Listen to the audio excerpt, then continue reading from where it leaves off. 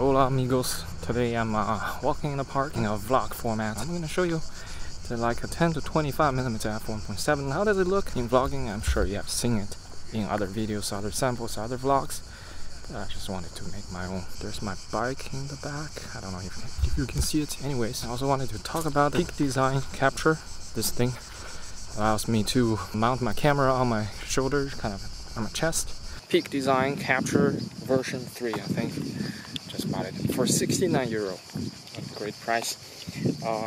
Yeah, it's very convenient. It's just fixed on your chest. It doesn't move around when you're walking or biking. It's fixed. It's not like it doesn't have its problem. When I want to take the bag off, it's a little bit awkward, but otherwise it's pretty convenient. Okay, the GX85 doesn't have a flip screen, so I can only hope that I'm in focus. I'll show you a quick release like this. Very easy and convenient, and you just put it back on like that and take it off. I've seen demonstrations online. They can take it off with one hand. I don't know how. I cannot. Maybe because the camera is too big and my hand's too small, I just can't reach it. Can't reach the release. It's too far, too big. And let me show you what a lens strap does. It does this. It just constantly has the risk of bumping into something. Like when you are leaning over, it's dangling. It's in the air. It's not secure. So yeah, camera strap. I mean, it can be very convenient. But I just killed a bug on my arm. But I think the capture thing on the strap of a backpack is pretty neat. It's better, I think.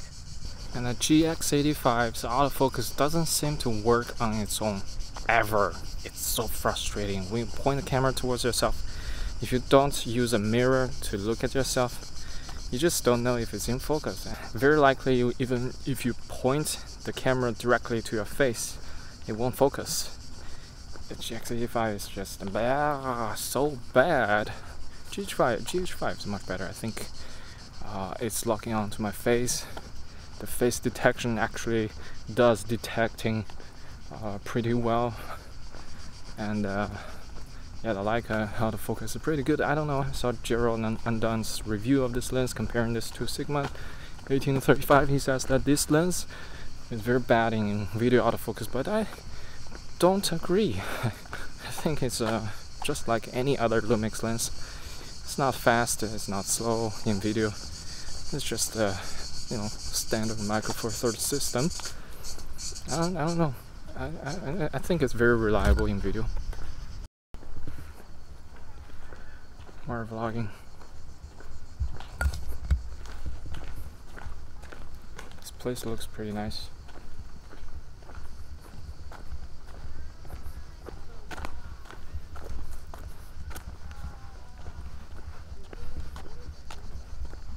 Clearly I have run out of things to say to the camera, so usually when I do this kind of vlog shot, I just look into the camera and say nothing. It's awkward. It's so awkward. Last time I tested the Sigma 10 to 20mm lens here in this park. That was fun. I did some running, like camera conspiracy style, slow motion running scene. That was fun. Well, there's no lens stabilization in either of these lenses. Not in this Leica, not in the Sigma. But the result is pretty nice. I mean, there is some shaky jello effect in the background when you're shooting with Sigma 10 to 20 because it's so wide. It's much wider than this even. But if you don't look at the background, it's totally fine. And people don't really look at the background that closely. I mean, it's the background for a reason, because you're looking at a person in front, in focus, or the subject in focus.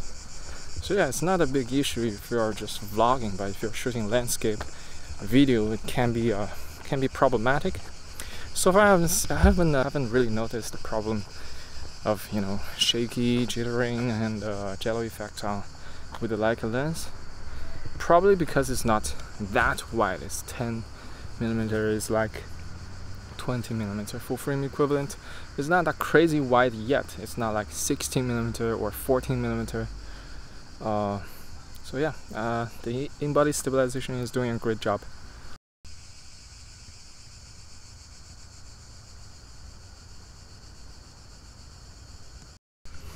I think the sun is directly behind me.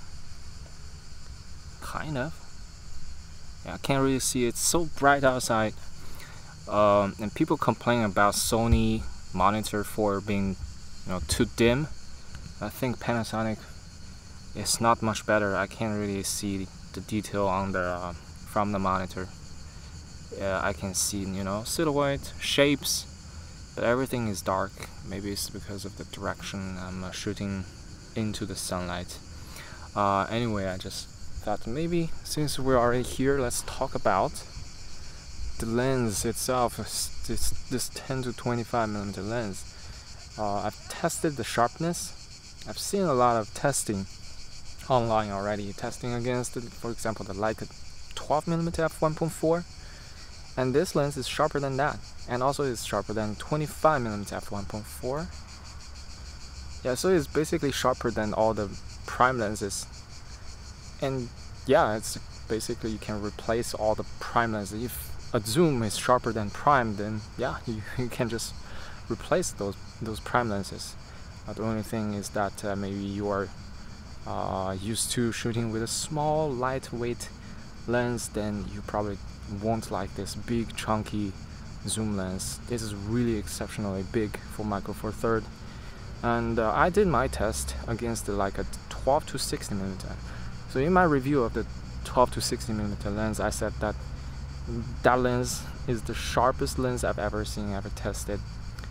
And now this is sharper than that lens. Okay, right now I'm putting the lens at 12mm so you can see how it looks. I think 12mm is pretty nice focal length for vlogging. Yeah, I wanted to see the bokeh as well. How does it look? And yeah, it's a chunky big lens. I get tired after a while. My arm gets a little bit sore. That's very natural because big lens. So 12 to 60mm may just be a better option for vlogging, not only because of the reach of a 60mm on the telephoto end, but also because of its small size. It's half the size, half the weight, and also you can just put it in a bag very conveniently. It doesn't take up much space. So yeah, it has a lot of advantages. Actually, you know what? Since I brought both lenses, I'm gonna do a sharpness test. A very basic test. I'm gonna test the 12mm and 25mm. And that's it. I need to find a nice place to, maybe a wall where I can test the sharpness. I want to shoot against the trees because it's a little bit random.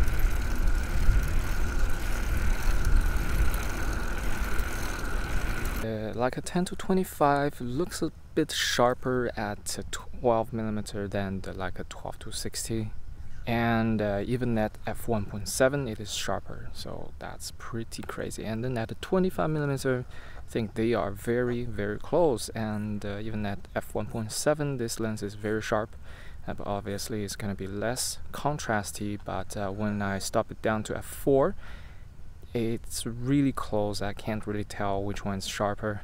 Right now I have the other camera on the strap here, and then I have the capture here, so you can carry two cameras this way, and they don't really interference with each other, because if you have two cameras on straps, they overlay each other. It's really confusing. But this way it's very clear. When you need double camera setup, it's very convenient to have one on the capture, one on straps. Alright, I think that's it for me today for this vlog. And the last clip, a little bit risky. I'm gonna hold the camera while riding the bike. So this is the last clip. Enjoy, and see you next one. Thank you for watching. Remember to subscribe.